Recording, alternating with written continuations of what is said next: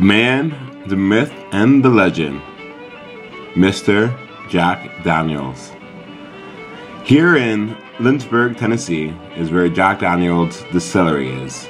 You can come, walk around, and take a great tour and see the awesome exhibits.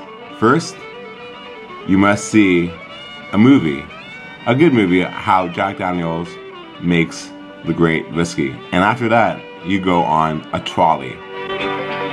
Toot toot! Now, the first Friday of every month, Marvin, what do we get?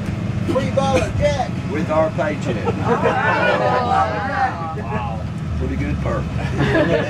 What we call that, Marvin? I call it a Good Friday. Nobody lays out that day. But what could happen, Marvin? I call it a bad Saturday next day.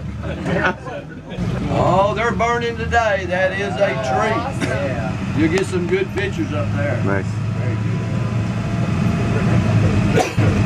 good. But our first stop is the rick yard. That's where we make charcoal from an open burn.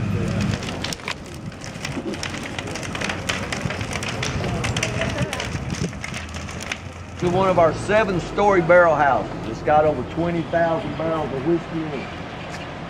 That's over 1 million gallons. Now, I like Jack Daniel. Some of y'all might. But I'm going to tell you who really likes it. Fat old government.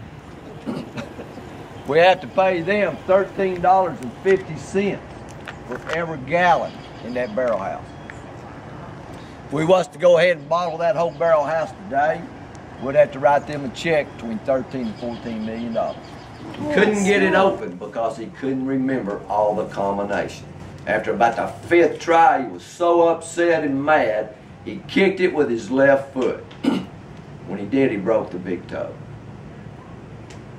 Wasn't long after that, infection set in, they had to amputate his toe. The next operation, they had to take it off at the foot. The next operation, they took it off at the knee.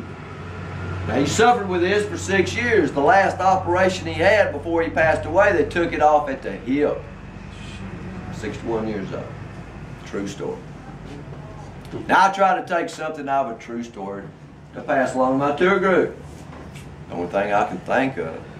Don't come to work early, there's potential for death. Don't do it. That's what I'm proud of here.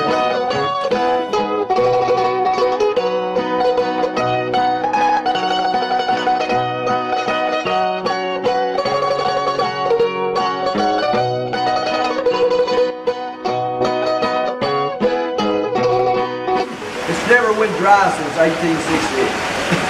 There's 3 streams that feed it. Now, I don't know if Jack knew why this water was so good, but we know. There's no iron in it. Iron is bad for whiskey. It will turn your whiskey a light black in color, and it will affect the taste of it. The tip of our tongue is where the sweet taste buds are, okay? So what we're going to do, I'm going to talk about the whiskey. I'm going to pass them out. Everybody to kind of wait till everybody gets there. You can be nosing. I want you to nose it with your mouth open. Okay? Nose it with your mouth open. See what kind of smells you detect. All of our whiskey has a caramel vanilla smell, a little sweet smell to it. You can go ahead and be nosing it with your mouth open, see what you detect. It is great to taste Jack Daniels in Lynchburg, Tennessee. And it's great to meet and to have a picture with Mr. Jack Daniels in Lynchburg, Tennessee.